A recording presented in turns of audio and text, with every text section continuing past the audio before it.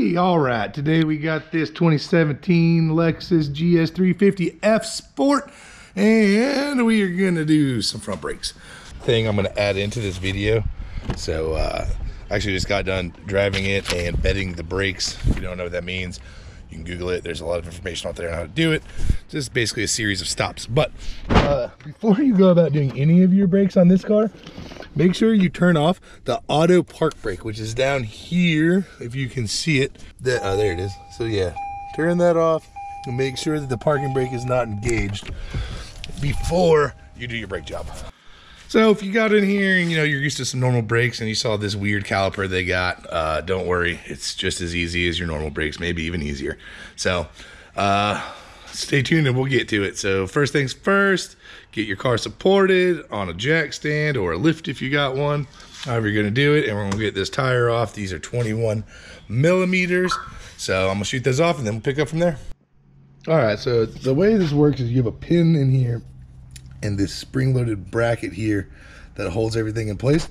So what you need to do is you just get yourself a small little punch, a small screwdriver, whatever fits in there, and we're just gonna tap this with a hammer and drive this pin out the back side.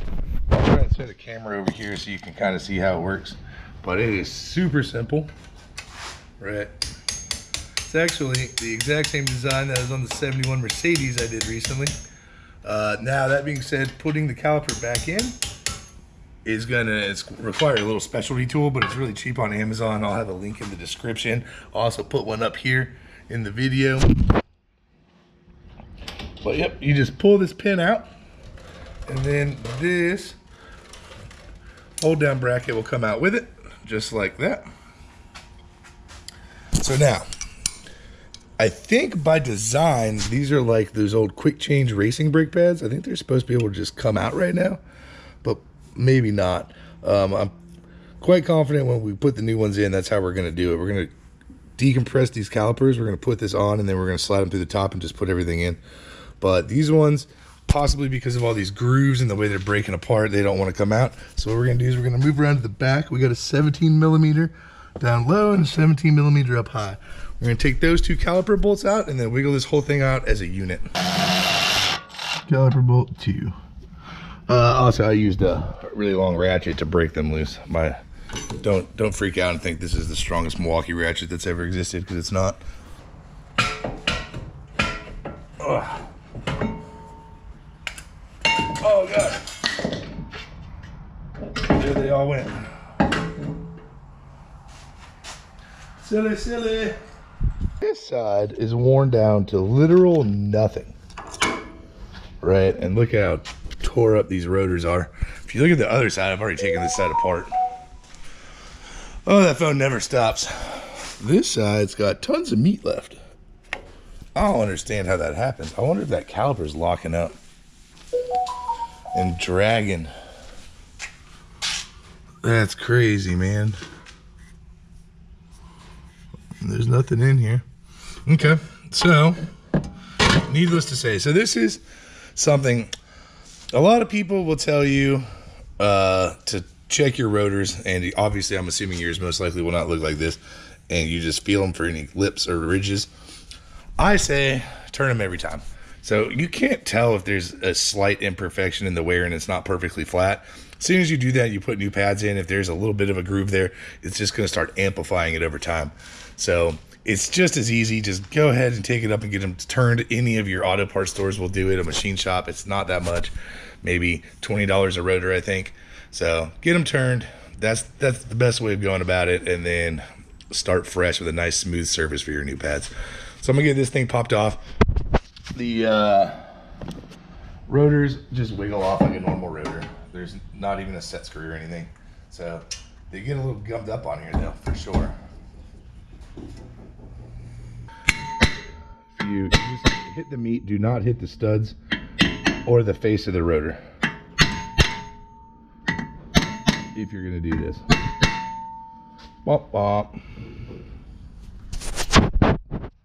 Oh, now how good of a spot that even is.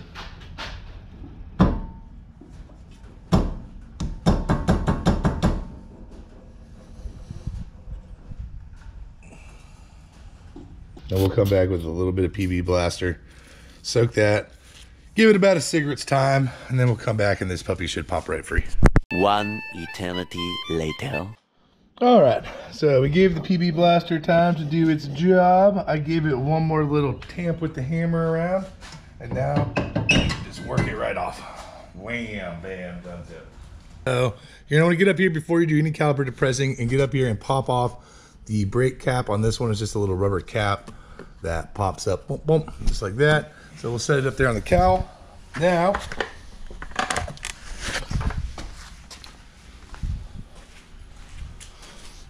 over here, so we need to depress the caliper pistons so that way the new pads can fit in, obviously. So I got a special tool for this. I'm gonna grab it right quick. I have this caliper held with this hand. This is a caliper depressing ratcheting tool, which is really neat. So let me try and hold this. I don't want to drop the caliper, and I don't want to bang up the heat shield, but see, it just ratchets, and this puppy will depress these calipers. So I'm going to set this back here. This one from Amazon, which I have linked in the description and somewhere up in the video. This thing fits in here absolutely perfectly for this car. Can't be any better. So now you just ratchet it till these pistons are depressed all the way.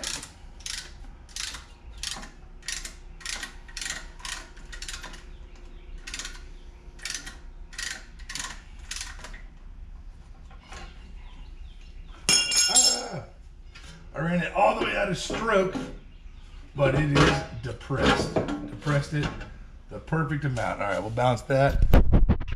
So you look in here now, you can see they are perfectly flush and good to go.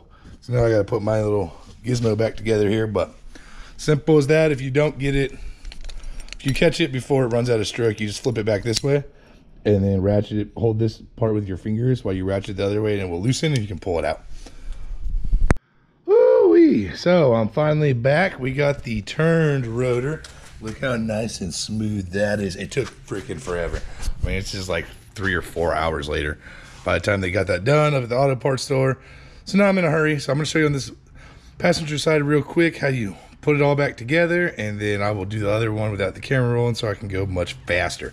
But first things first, before you put your rotors back on, you want to get you some red Scotch-Brite. You can get a wire wheel, whatever you want, but you need to clean up this mounting surface here.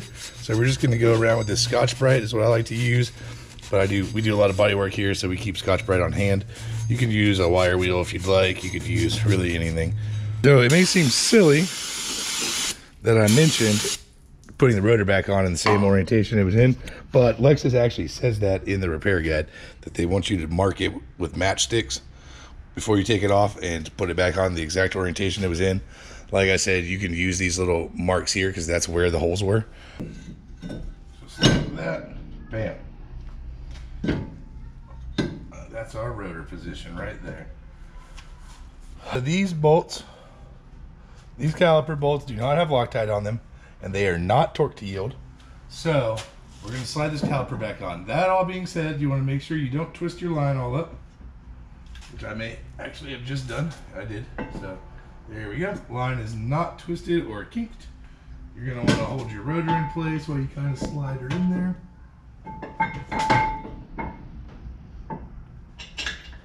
We'll get the bolts started. All right, here we go. So no Loctite on them and not torque to yield, but they are torqued to 100 foot-pounds or 135 Newton meters. You do not want to over torque them because they are in an aluminum steering knuckle.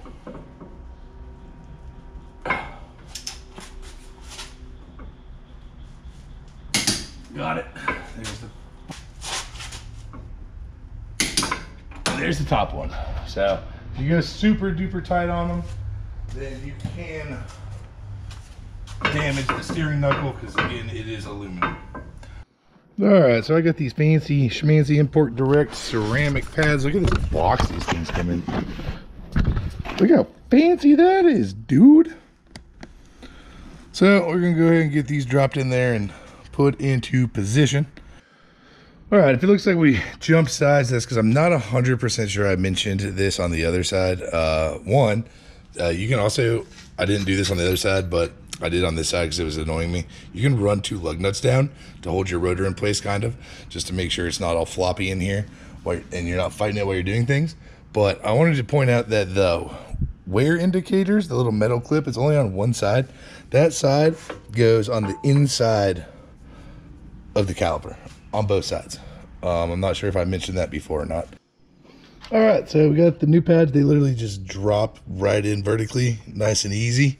So now we're going to take our new spring that we got here, and we're going to tap the rod back through this way. Caparuski to get her going through.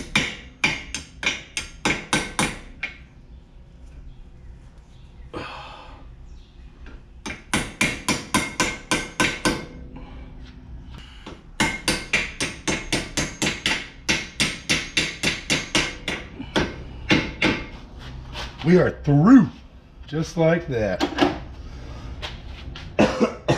Now, I'm gonna say something. We're gonna take a look here. So this is the first time I've ever done brakes on this car, but there should be a hole right here. So I'm gonna grab a pair of pliers, see if I can't spin this pin. So I wasn't paying a whole lot of attention to it, but I think there's supposed to be a cotter pin in here, because this should just rotate.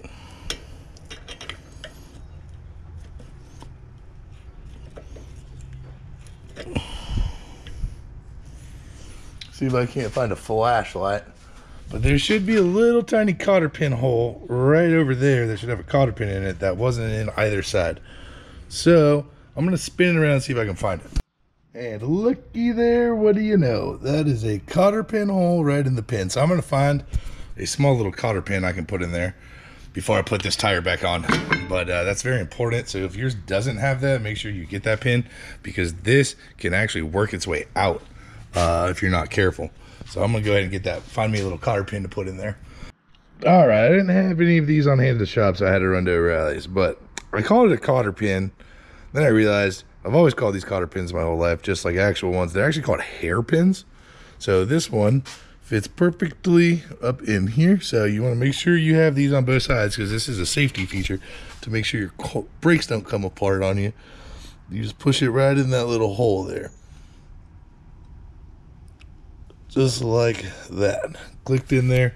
Now, just in case it can't work its way out of there. Once you've done with that, this is just about ready for the tire. Let me walk you over here.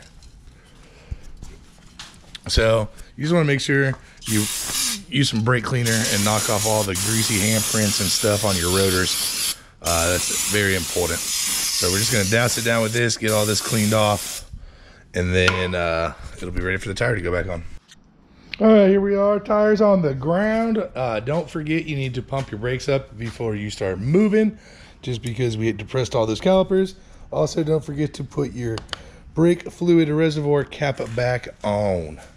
So that's this all wrapped up. I'm gonna go shower before I get in here. Don't want to get Mr. Baca's car all dirty, but hit that thumbs up button if this video helps you out. I'll have parts, tools, everything you need to do this job in the description through Amazon. If you'd like to order it and wait, that will help us out a bit. And thanks for watching.